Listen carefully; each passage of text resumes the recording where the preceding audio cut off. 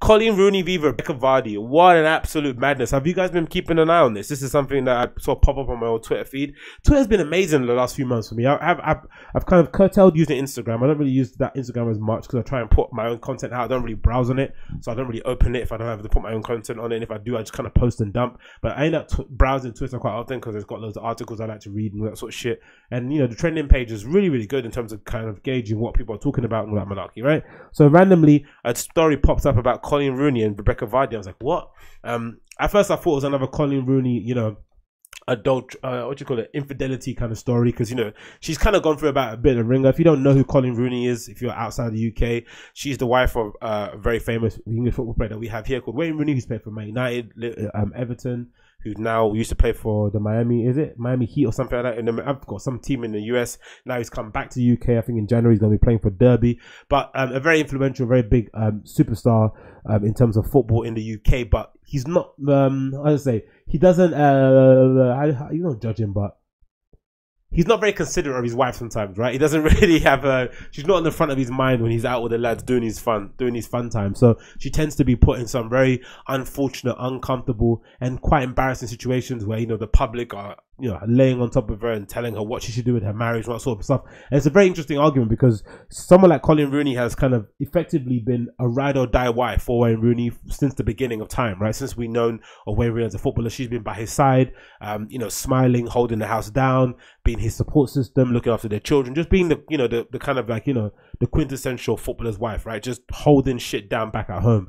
But it seems as if Wayne Rooney doesn't necessarily reciprocate that thing in terms of not publicly embarrassing and stuff. And it doesn't, and the public seems like they, you know, they want to get involved and lend their opinion. But it's very admirable of Coleen Rooney that she's kind of stuck to her counsel and remained incredibly loyal, firstly loyal. Like it feels as if the more people tell her to leave Wayne Rooney, the more that she says, you're not going to tell me what to do, right? She's just like completely headstrong, doesn't really bend or fold, and kind of, you know, she's probably of the thinking that, you know, it doesn't matter what he does, he's looking after our family, he provides an incredible lifestyle.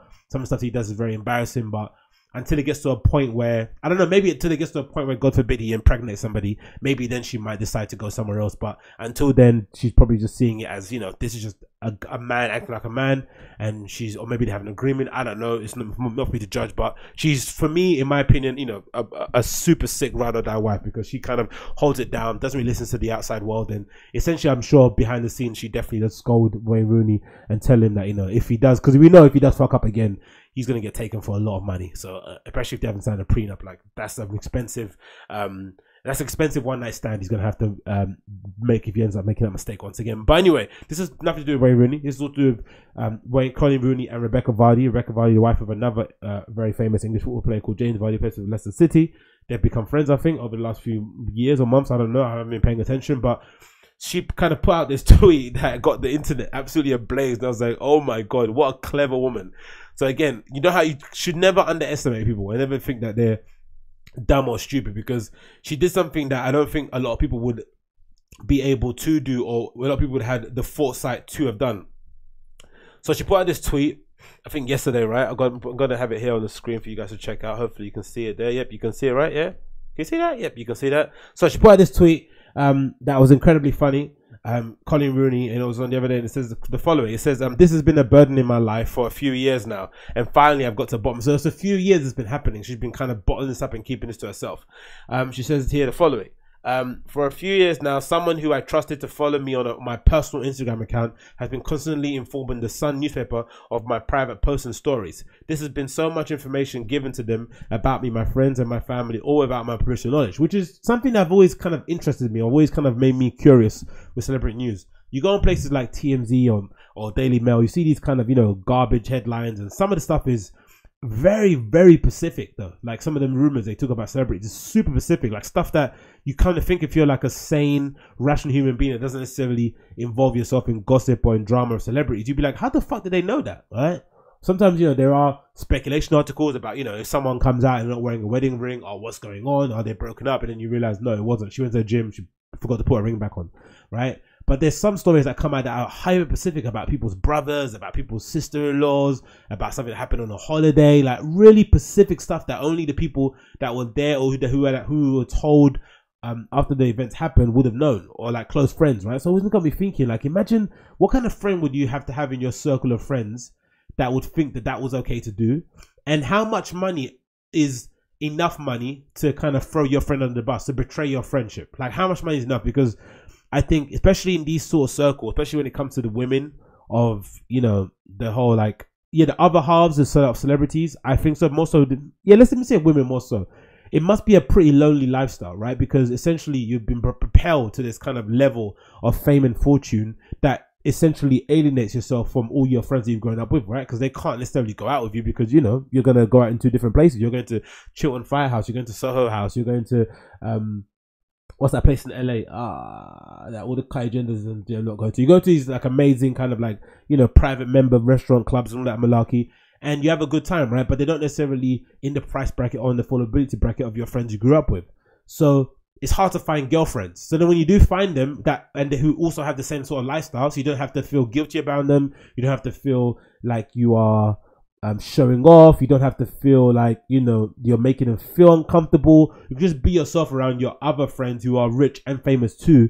It must be super messed up for your head to figure out that this person who's also in the same sort of lifestyle that I'm in, who knows all the struggles, knows all the pain, knows how difficult it is the one also betraying me. Because it'd make more sense if it was your friend from back in the day, right? Because there might be some resentment there. There might be some jealousy there, some envy. But no, it's actually these new friends that you've made who know the trouble and the hurt that you go through being a celebrity, who are then kind of betraying you and selling your story. And it's like, how much money is enough to sell your story to a friendship? Especially to some garbage paper like The Sun. It's insane. But anyway, it continues. After a long time of trying to figure out who it was, for various reasons, I had a suspicion. To try and prove this, I came up with an idea. This is where Coleen Rooney is a fucking genius, right? Never underestimate a wag. I blocked everyone from viewing my Instagram stories except one account.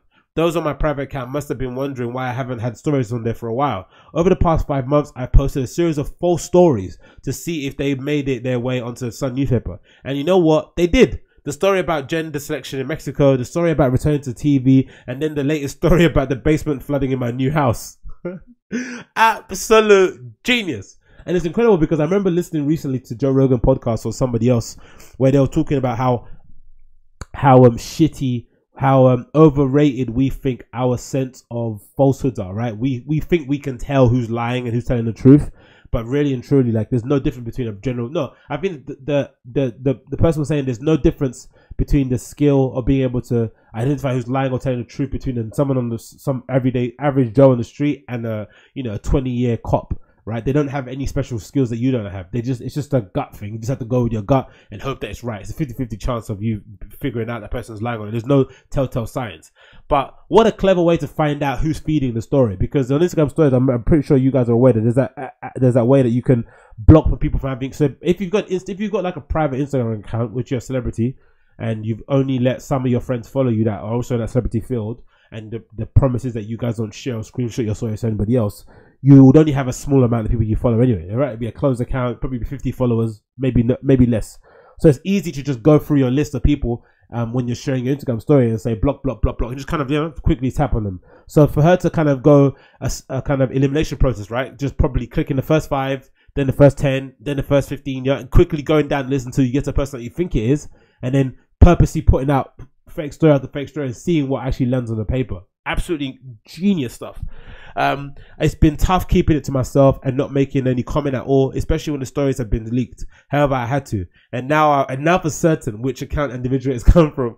I have saved the screenshots of all the original stories, which clearly show just one person has viewed them. It's Rebekah Vardy's account. Wow. So one of her best friends in this whole wag world, right? Wives and girlfriends or footballers, is the one who's been feeding the Sun, this garbage newspaper, all these rubbish, sensationalized stories of her. And it now seems, well, if you're a Coleen Rooney, you'll now know that all the stories that came out prior in those papers were possibly coming out from her too, which I think is disgusting from a friendship point of view, but also makes a lot of sense to me. Like I said, because from any time that I've browsed TMZ or Daily Mail, I've always wondered to myself, like, how the hell did they get this information, right? There's no way. Some information, it's like, if you go to, if God forbid one of the celebrities had to go to like a Planned Parenthood place, right? There's a nurse or a receptionist or just someone in the reception, another patient could easily recognize a celebrity and say, oh, by the way, I saw XYZ celebrity in the reception, maybe she's getting an abortion. That could happen. But there's some stuff that happens. There's some specific stuff that happens beforehand that no one else would know about, that only your friends would know. They'd have to sell you out on, which is kind of disgusting. And I'm sure people would say, oh yeah, Jesus got betrayed, by Judas. But Mamma Mia, man. If you're a celebrity, like really, how much money are you getting from the Sun? If you imagine you're Jamie Vardy's wife, right? How much does Jamie Vardy earn a week? Let's find out how much Jamie Vardy said. Jamie Vardy salary. Let's see how much he gets paid a week, right? Jamie Vardy is currently on a salary of 80,000 a week, right? According to Google, right? He's on 80,000 a week, yeah? Jamie Vardy, 80,000 a week, which is no fucking chump change. Which is what a month. That's like £320,000 a month, which is what a year. That's like 3.8 mil a year without tax on that malarkey, right? And that's not including whatever his wife gets in terms of her endorsement deals, maybe sponsorships on Instagram, all these other appearance fees, blah blah blah blah. What could the Sun really be offering Jamie Vardy's wife that would make it worthwhile for her to leak stories about Coleen Rooney? Fair enough, maybe Coleen Rooney is the perfect friend to leak a story about because she's a one-woman kind of content machine. There's always something going on in their family that they can kind of spin out and put it out in the public. But is your friendship, is that 20 grand really enough? I don't know how much the Sun pay for stories. 20 grand, 10 grand, 5,000. I don't know, a grand, maybe less. Like, is that really worth it to kind of throw your friend under the bus? I don't think so. And now you know what's going to happen in the second part of the story. Jamie Vardy's going to put that. Oh, I think Rebekah Vardy posted a tweet recently too, saying, "Oh, she's shocked and appalled, and she's pregnant in somewhere else in another country, and she's going to seek legal counsel to kind of make sure people don't, say her name in, say accused of something that she didn't obviously do." Well, the other solution could be that someone in her camp is using her phone, and then one of her sisters is using her phone and then leaking the stories of Coleen Rooney to the Sun paper. Or that could be something that's happening because she's a big star. Maybe she doesn't use her phone. Maybe she's not on her account all the time. But I don't know, man. It must be crazy, isn't it? Imagine being your friend and them doing that to you. It must be absolutely nuts. What a nutty feeling to have.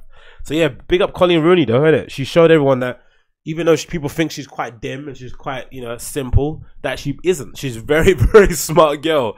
That is or very smart woman, sorry. What an amazing strategy to find out if somebody is snitching onto the Sun. And again, the Sun really proving, that they are the garbages of all garbage's papers, isn't it, out there, right? Because for sure it's going to happen next. They're going to come out now and they're going to confess to it. They're going to say, yes, she was our informant. Maybe they can say that, or maybe not, because they might sign an NDA. They're going to do something shitty to kind of throw Jamie Vardy's wife under the bus as well a little bit, Rebekah Vardy. It's just going to be an absolute mess. So for sure, keep an eye on it if you're interested in that sort of stuff. For me, it's a bit too much girl drama, but I just thought the approach was really, really funny and really interesting to kind of see.